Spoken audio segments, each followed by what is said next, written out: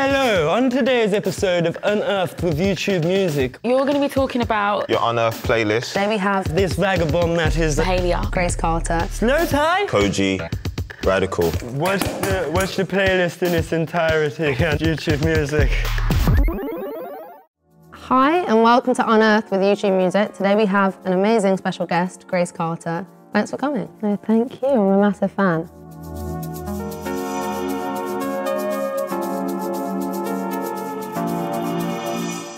I've heard that you've made a playlist with some of your favourite videos on YouTube Music. Before we find out what you've picked, what's the first song that you really connected to as a kid?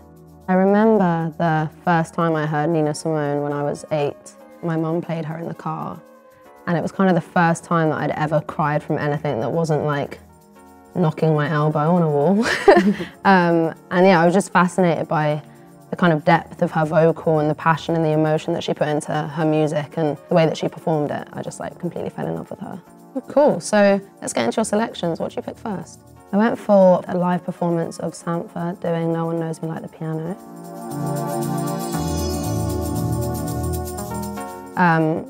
That video and that live performance for me inspired one of my videos for one of my songs, Silhouette. I just think the simplicity of it and the beauty of how he's just like sat at a piano surrounded by like a gradient background. There was something really interesting about the fact that he was silhouetted, and I just found it really inspirational. Oh, I'm a massive fan of Sampha too. So let's get on to your next song. So this one is a bit different. It's not what anyone would expect, but it's Peter Gabriel. Do you know who that is? No, I don't. So Peter Gabriel had a song called Sledgehammer, and the video for that, it was like stop motion and animation, and for me, it's just very fascinating. I'd never seen anything like it before. I'm definitely gonna have to check that one out. But what's next on your playlist? Next on my playlist is Angie Stone, Wish I Didn't Miss You. This song is literally one of my favorite songs ever. I covered it actually recently. I actually love that track so much. I think it's my favorite of yours. Yeah, I mean, I haven't quite got there yet. All my songs are super sad, but she definitely nailed it, and that's why it's one of my favorite songs. That's really beautiful. So hit me with the next one. Yeah, so my next choice is Sade. The fact that she was a British artist and could be understood and could translate to an American audience for me is like a massive goal, that people can listen to my music and understand me and what I'm about. So the next one, Kanye, Jay-Z and Frank Ocean. I mean, this song for me, when I first heard it, it was like stuck in my head forever. The bass line, the drums, like, I think the three of them coming together on that tune just was like an exciting thing for me because I love them all. So your next choice is also worked with Jay-Z, and that is Alicia Keys. Do you want to tell me more? Alicia Keys for me is one of those artists that I was obsessed with her music from the minute that I heard it, but I was also obsessed with her as a young mixed race girl.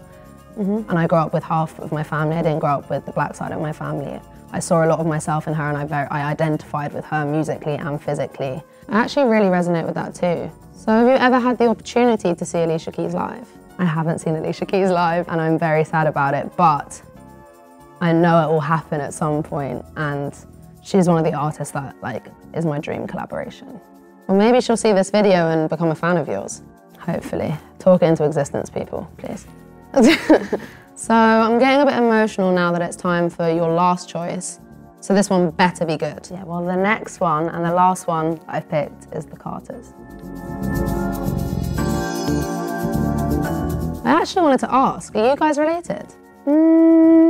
I wish I could say yes, but they are not my mum and dad. I mean, it would be sick. Although a lot of people believe they are, it's actually really funny. They had their tour and they were playing in Cologne, and at the show there was a massive billboard promoting my show. And after it, I got so many DMs from people asking if they were my mum and dad. But yeah, they're not my mum and dad. So that's it. Thank you so much, Grace, for being involved in Unearthed with YouTube Music. The pleasure was all mine.